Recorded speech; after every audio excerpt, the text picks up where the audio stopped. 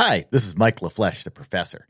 Hey, I wanted to share with you some quick tips to design a twisted link using the loft in Onshape. Let's go ahead and start with a sketch. I'm going to use the handy arc transition by hovering over the endpoint, just like you would in some other CAD systems. And I'm going to add this tombstone type shape here to my sketch, drop in a circle. Of course, Onshape allows you to drop in the dimension parametrically on the fly. I did this offset from the center because I'm going to be mirroring this tombstone shape over at the end. We'll show you an interesting technique for transforming that to the other side. You can also line this up coincident with the top plane.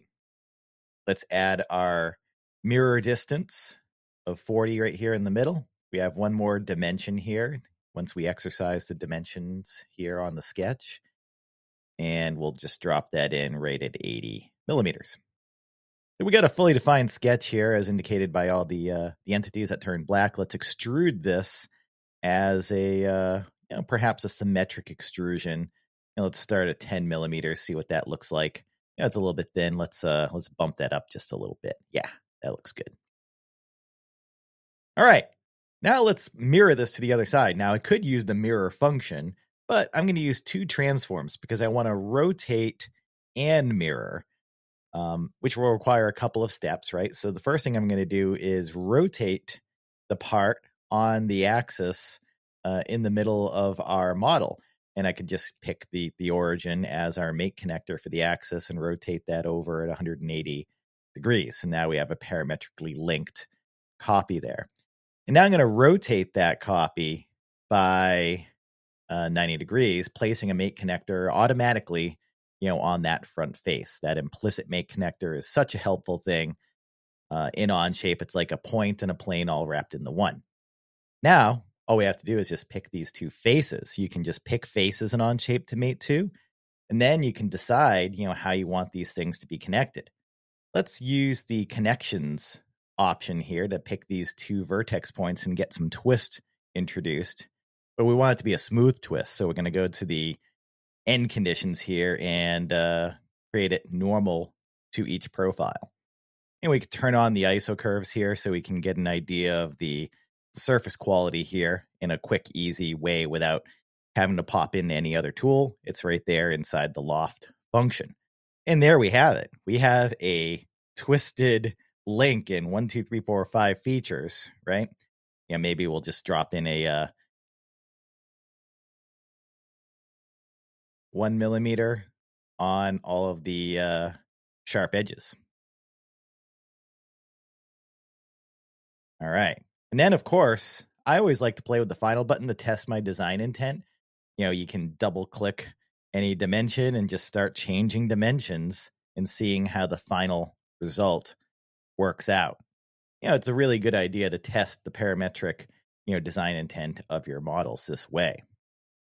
And of course, you can do the same thing in a feature as well, like an extrude. All right, looking good. There's some added bonus things I'd like to kind of show you here, on something a bit less simple than this twisted link. Let's say you had the end of a bike frame or something like that. It looks like this, right? How would you go ahead, putting in a lofted shape for something like this, right? If I cut this open, you can see, the quality of this looks pretty good.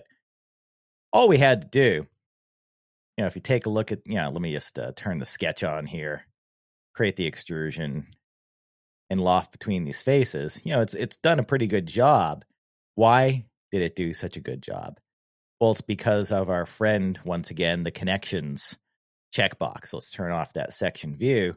And we have 4 connectors in here. Even though that circle that we lofted to was one continuous circle with no breakpoints, we can add connections. You can drag these connections along to any position, right? So you can kind of get a sense for how that will look. There we are. So just drop in a point from either an edge or a vertex point. Little technique that I like to use is to kind of look at this from the side view here.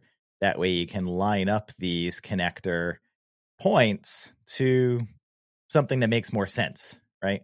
You can go into the sketch originally and split these entities, but in this case, I'm able to get exactly what I'm looking for here. And that's it. We've created a twisted link, and we've also lofted to the end of a coupling for a bike connector.